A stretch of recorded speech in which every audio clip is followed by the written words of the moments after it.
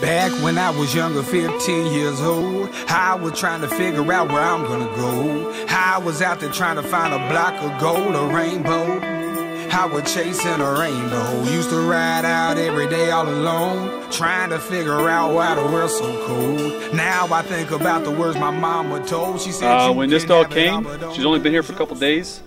She had zero ability to walk correctly on a leash. She would literally pull like her life was on the line, very predictable. And the best I can guess, if she would have got off the leash at that point, she's gone.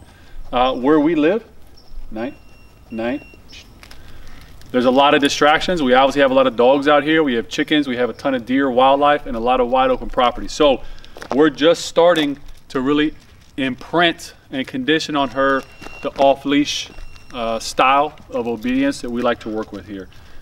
Why do I still have a leash in my hand? Equipment conditioning, right? She knows what the leash means. So when we first have them off leash, I always want a leash present in case something happens. But I also want her to understand the leash is here to help me remind her the behavior that I want and that we need. So let's get right into walking around a little bit. Yep. Good.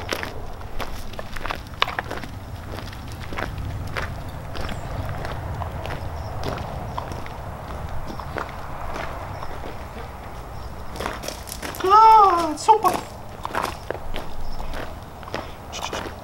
Seats. Nine. Good. That's better. Super. Good.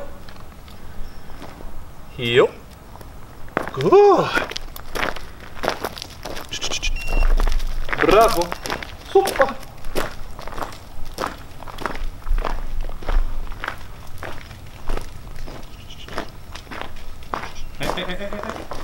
Good. Sit. Hola, super.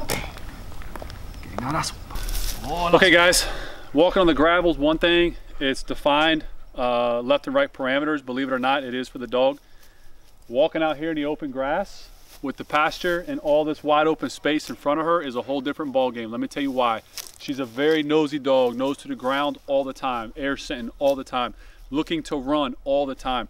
Her genetics, her instinct tells her to run. Her nose tells her to run. The wide open spaces are calling to her to run. So, well, you see her right now, right? She's starting to track. Yep. At nighttime, this bottom pasture, these fields are filled with deer, coyote, skunks, possums, foxes, you name it, they're here. Bear, doesn't matter, they're all over the place. So all that odor is out here. There's also a ton of odor of other dogs out here. So now we're gonna work on some healing in the grass while she can view everything and see if we can keep her focused a little bit. Yep. Good.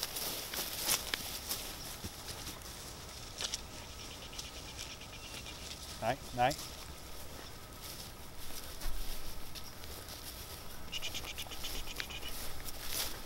Good. Yep.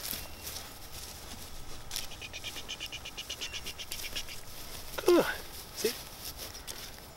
Yes! La super! Guys, for our final test for the night, and again, this dog's only been here for a very short time. We're still rocking.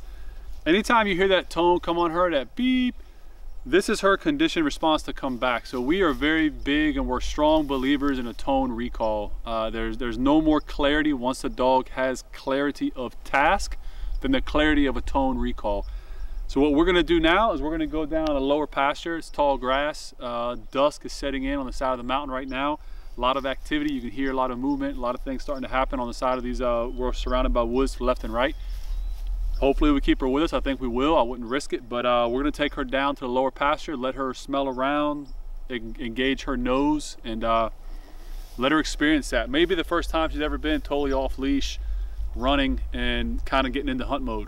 Might be pretty nice for her. Let's see. So, this is not the last time that I will stand in the spotlight. Mark my word, I will snatch what you own.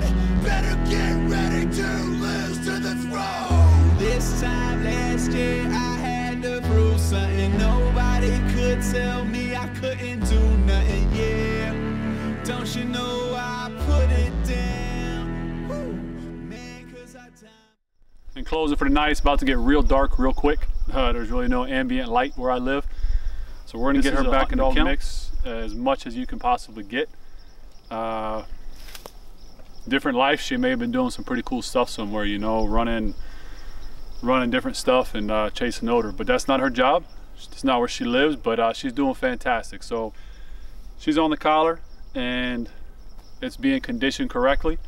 We're working in motivation, we're working in drive, we're keeping the dog enthusiastic, we're letting her know she can have some freedom, but when we say come back, come to us, this is a non-negotiable request. You can't negotiate it, you have to come back immediately when we call you. So we work on that, we build that fundamental as rock solid as we possibly can. 3 commands can really change your life with a dog. The first command is the word no. Does the dog know what the word no means? Truly. Most don't. Does the dog know a recall? Absolute, non-negotiable, any circumstance, any distraction, anywhere, come to me right now. And does the dog know how to open his mouth? When you say the word out, you must spit. When you say the word here, you must recall. When we tell you no, you must stop. Those 3 words are often overlooked in dog training. Sometimes people want a perfect sit, a perfect down, a perfect heel, but short of the leash, the control mechanism, the dog really doesn't know how to be a good dog. So sometimes focusing on the actual livability qualities can improve everything else, but different talk for a different day. That's it, Ridgeside Canine. Let us know if we can help you.